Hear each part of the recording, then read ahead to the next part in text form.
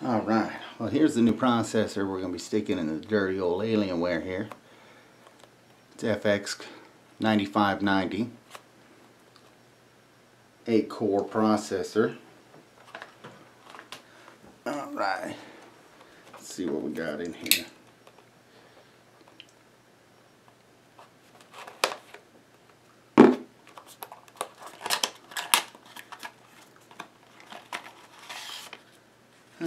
Instruction process, paperwork, and see if we can get close up on there.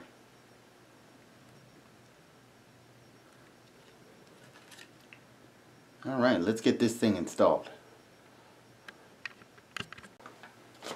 Alright, so that pamphlet that came in the processor, installation paperwork, how to install various different AMD processors. We'll get rid of that. Alright, first step is we're going to want to remove the liquid coolers, the existing liquid coolers water block. We'll start by removing the water block by removing this fan for the memory here. Just move it off to the side, out of the way, and then start loosening our screws ever so corner by corner till we have it completely released.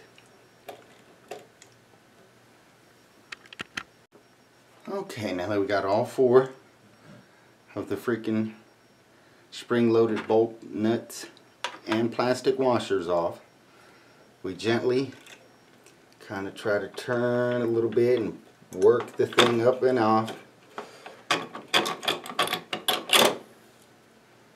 And there we go. Now we clean our existing water block and remove the old processor. Okay, anytime that you pull the chip, you want to clean all the heatsink off of it, all the heatsink material, thermal paste, take it off, and then store it somewhere so you don't damage the tiny little pins that are all over the bottom of the chip there. Get it nice and clean. I use 91% isopropyl rubbing alcohol and some lint-free cloths, which are really cheap if you buy them in the form of coffee filters. Cleaning your water block, you want to get it as clean as you can. Get all the old thermal paste and stuff off of there. I find alcohol works really well, and it'll evaporate and not damage any electrical components. Just make sure that you get in there and get everything off nice and clean.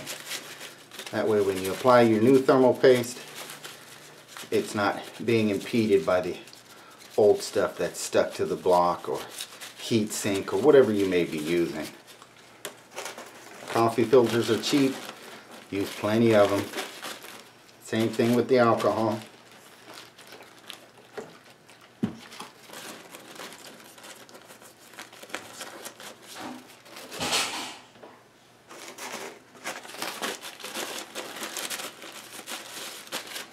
Okay. That thing is a clean, ready to go. Now all we got to do is just mount the CPU and we'll be good to go.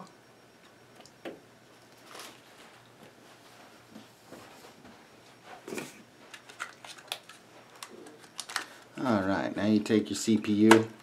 Good time now to open the box. Right before you put it in. Take it out, visually inspect it, make sure everything's good.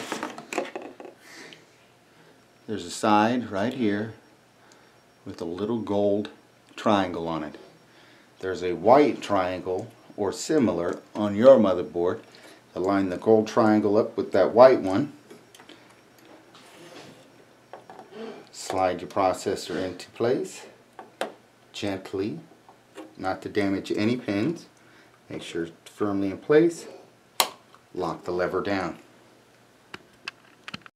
Now's a good time Clean off any fingerprint contaminants, anything like that that'd be on top of the processor from your handling it, just to ensure that your surface is clean and ready for the application of thermal paste. I use Arctic Silver number 5. Just takes a tiny little bit in the center here.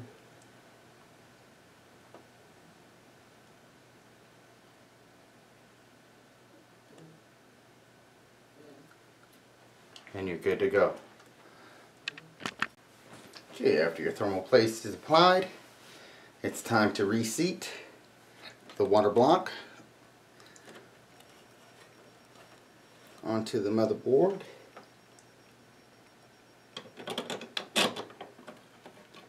Being careful to get everything lined up.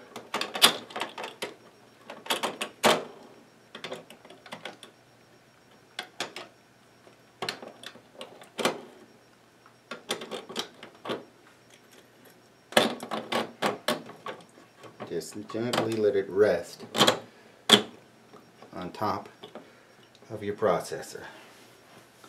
Now you put your 4 nuts plastic washers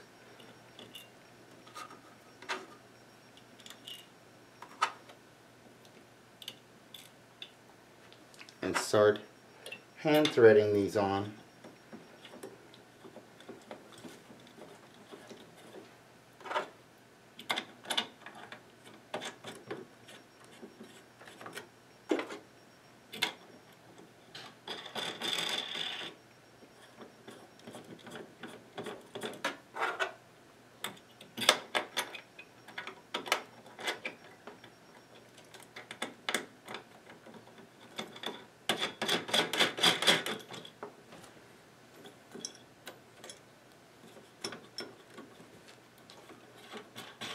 Once you got the springs basically touching the water block, you then want to start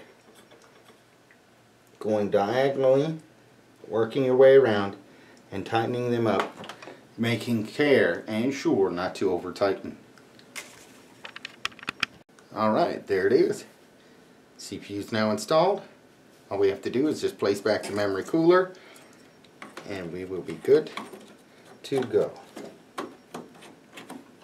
That's it. New CPU's installed. Now comes the hard part, getting all the BIOS and everything set up and squared away for such a large and high power draw processor.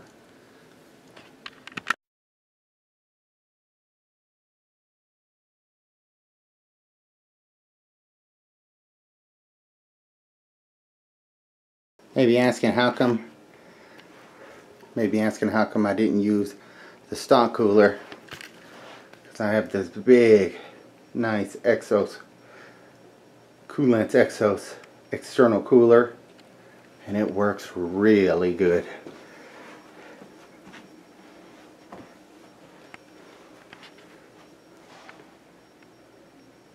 A little bit on the older side, but hey, new components inside, she still works excellent.